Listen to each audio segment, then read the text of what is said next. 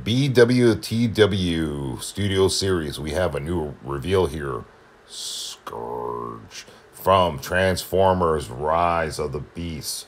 Looking pretty good. This is obviously in its prototype stage, but it is available for pre-order right now if you like what you're seeing here, which I am totally liking.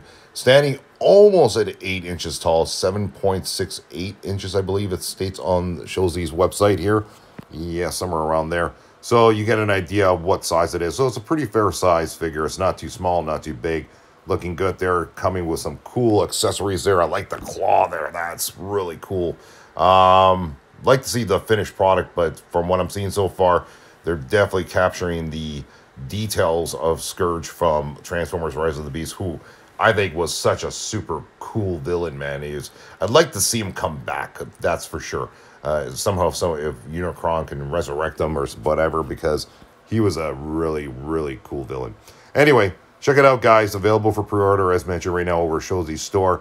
I might consider getting it. I don't know. Let's see what the final price is and see what the paint application finish will be on it at the end. But so far, looking pretty good. All right, take care, everyone.